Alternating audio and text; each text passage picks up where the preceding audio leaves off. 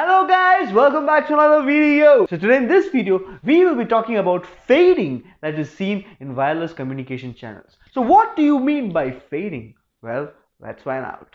Till now, we saw that whenever a particular transmitter antenna wanted to send a particular signal to a particular receiver antenna, what it did was that it sent that particular signal to either of the atmospheric layers, be it the troposphere or the ionosphere. What the transmitter did was that it sent the signal to either of these layers and it gets reflected over here and then it gets received at the receiver. So this was what we saw till now. This is the basic principle behind how communication happens. But here, there's a problem. If something happens to this signal or this signal, whatever information was being sent by the transmitter would completely get lost and would never be received at the receiver. So what they do is that the same signal is sent to the receiver through multiple paths. That is, this would be one path, this would be another path would be like this.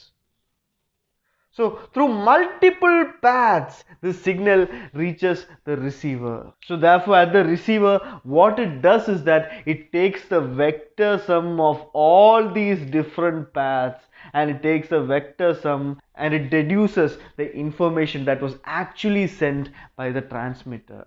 As simple as that. But in such kind of a scenario, certain random fluctuations or random variations in the amplitude or the phases are observed at the receiver. This phenomenon in which certain random fluctuations or variations are seen or observed in the amplitude or the phase of that particular signal is what we refer to as fading. So here what we observe is that when the transmitter sends the signal towards the receiver through multiple paths, through each of these paths, these signals will reach the receiver at different periods of time. So therefore the fading may be caused due to two reasons.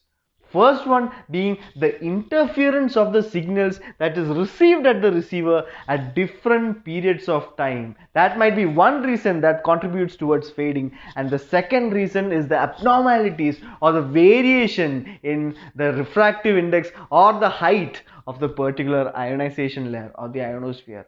So these are the two reasons that may contribute towards fading. So here at the receiver, the received signal is calculated as the vector sum of each of these signals that is being sent through each of these paths. So now a communication channel which undergoes fading is referred to as a fading channel. So therefore there are different types of fading channels. What are the different types of fading channels? Well, let's find out. So the first kind of a fading channel is a flat fading channel. So if a particular channel has got a constant gain and a linear phase response over a bandwidth greater than the bandwidth of the transmitted signal, then the received signal in that particular channel would undergo flat fading. So I've written it down. If the channel has got a constant gain and a linear phase response over a bandwidth greater than the bandwidth of the transmitted signal, then the received signal will undergo a fading referred to as flat fading. Here they are also known as amplitude varying or narrow band channels.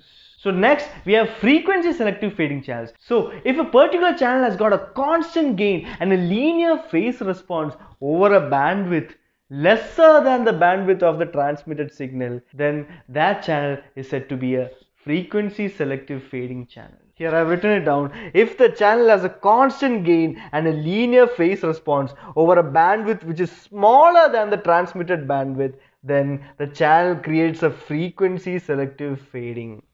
Here this channel induces ISI or inter-simple interference. So now in order to understand the next two types of fading, we have to know what we refer to as coherence time. So coherence time is defined as the measure of the transmitted signal duration for which the distortion that is present across this channel becomes noticeable. So that is what you refer to as coherence time. So based on this coherence time, we have a fast fading channel and a slow fading channel. So in a fast fading channel, fast fading occurs when the coherent time of the channel is small relative to the delay requirement of a particular application. I've written it down. Fast fading occurs when the coherent time of that channel is very small relative to the delay requirement of that application. And on the contrary, therefore, a slow fading channel is a channel in which slow fading occurs when the coherent time of the channel is large relative to the delay requirement of the particular application. So this thus sums up what you refer to as fading and the different types of fading that we experience in wireless communication systems. So I hope you guys now have a clear understanding of what you mean by fading, and I'll be discussing about the further topics in the upcoming videos. So stay tuned, stay subscribed, and I will see you guys in the next video.